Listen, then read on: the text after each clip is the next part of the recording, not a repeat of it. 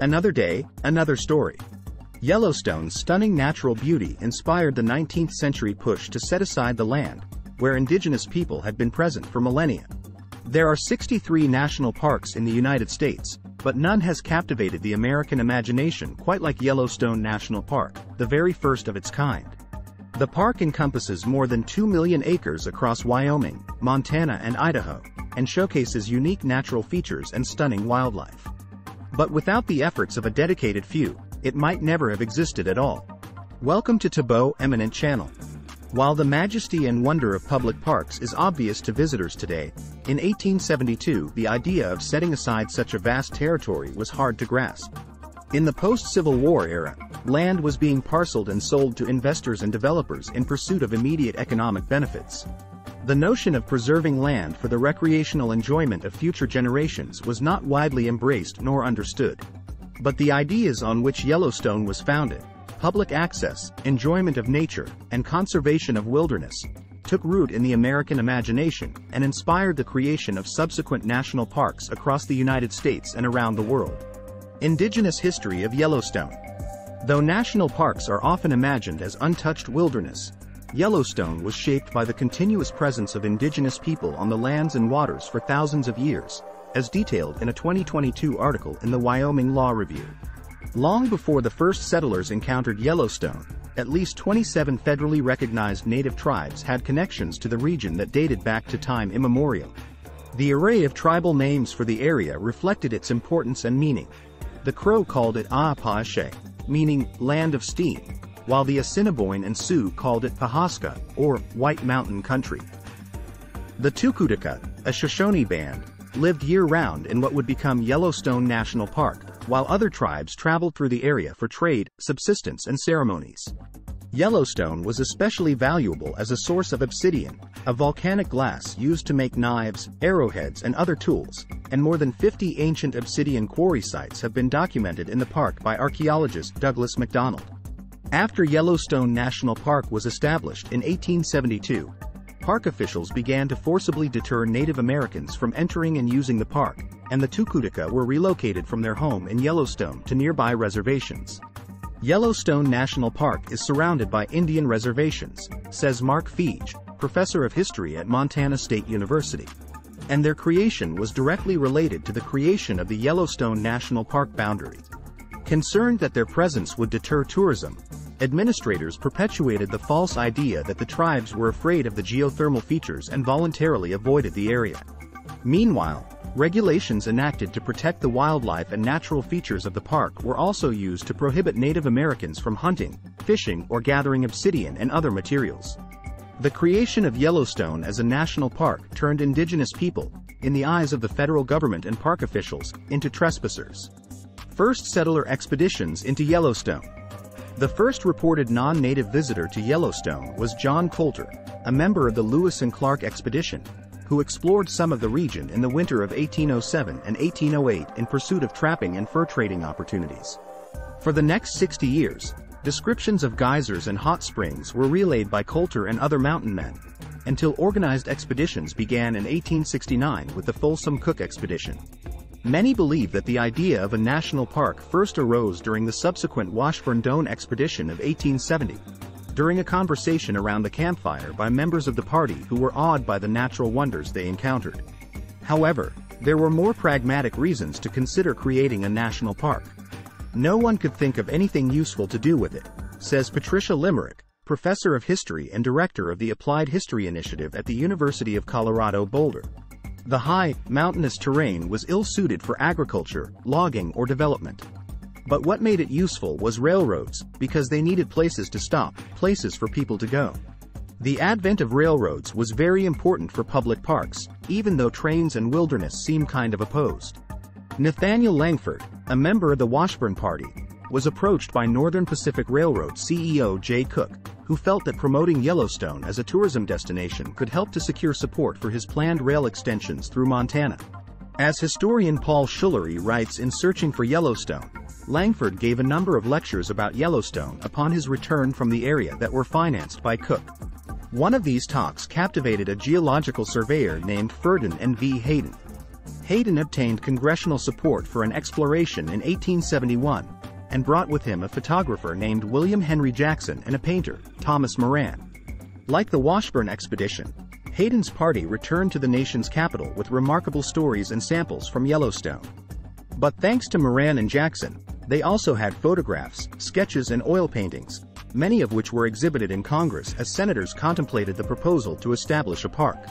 Images like Moran's painting Grand Canyon at Yellowstone Park, pictured at top, or the towering Old Faithful geyser photographed by Jackson, at left, captivated the public imagination more than reports or speeches ever could. In the words of Hiram M. Chittenden, captain of the Corps of Engineers, the works of Moran and Jackson doubtless convinced everyone who saw them that the regions where such wonders existed should be preserved to the people forever. Yellowstone becomes a park. President Ulysses S. Grant signed the Yellowstone National Park Protection Act on March 1, 1872, which declared the park was hereby reserved and withdrawn from settlement, occupancy, or sale under the laws of the United States, and dedicated and set apart as a public park or pleasuring ground for the benefit and enjoyment of the people. While it's often referred to as the first national park in the world, that title arguably belongs to Bogd Khan Uul National Park, which was protected by the Mongolian government in 1783. The language of the act reflected the higher aspirations of public lands for crafting America's national identity. Frederick Law Olmsted, a landscape architect who co-designed New York City's Central Park and drafted a charter for Yosemite in 1865, wrote passionately about the obligation of the government to protect such places. It is the main duty of government, if it is not the sole duty of government, to provide means of protection all citizens in the pursuit of happiness, wrote Olmsted, arguing that happiness could be found through the occasional contemplation of natural scenes of an impressive character. Public parks, wrote Olmsted, ensured such happiness was available to all citizens, upholding the values of unity, liberty and equality. It's a remarkable document in many ways, said Feige. He talks about national parks as a fulfillment of the promise of the American Republic, echoing ideas and sentiments that go back to the Founding Fathers. Despite these democratic ambitions, the creation of Yellowstone and other national parks was not without tension, particularly among the locals. Before the park was created, people hunted for food, says Limerick. After the park was created, that became an illegal act called poaching. And that changed the whole tenor of life in neighboring communities. And the public for whom the park was intended did not include everyone. These places could not have been seen as wilderness without the exclusion of the native people, says Limerick. That was a purposeful exclusion. In the words of historian Paul Schullery, the idea of Yellowstone is, like nature itself, a work in progress. As public understandings of native rights and history evolve, the legacy of Yellowstone becomes more complicated in retrospect. Limerick argues that challenging, dynamic character is what makes the park so special. It never stands still, it always changes. And it will always be a place that challenges the mind, says Limerick, the geysers and hot springs, all the many different forms of life, it's chronically, wonderfully unsettling. Is that always comfortable? No. But we can't make it into an interchangeable part of the American experience. Yellowstone National Park, established on March 1, 1872, is widely considered to be the first national park in the world. Its creation marked a significant milestone in the conservation movement, setting a precedent for the preservation of natural landscapes and wildlife for future generations. Here's how Yellowstone became America's first national park. Early exploration and interest. The region that encompasses Yellowstone National Park was largely unexplored by European Americans until the early 19th century. In the 1860s, several expeditions were conducted to survey the area and assess its natural wonders. Reports in Advocacy. Explorers like Ferdinand V. Hayden, geologist and leader of the U.S. Geological Survey, conducted surveys of the Yellowstone region in the 1870s. Hayden and his team documented the geothermal features, wildlife, and scenic beauty of the area. Their reports generated significant interest and support for the preservation of Yellowstone. Congressional action. Influential figures like Ferdinand Hayden, along with other scientists, explorers, and conservationists, lobbied Congress for the protection of Yellowstone. Their efforts led to the passing of the Yellowstone National Park Protection Act by the U.S. Congress on March 1, 1872.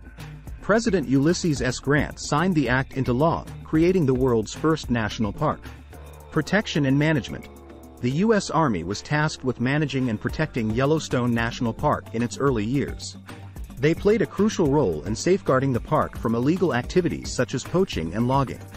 This demonstrated the government's commitment to preserving the park's natural resources. Inspiration for conservation. Yellowstone's establishment served as an inspiration for the creation of more national parks and protected areas in the United States and around the world. The idea of preserving natural landscapes for public enjoyment and scientific study gained traction globally.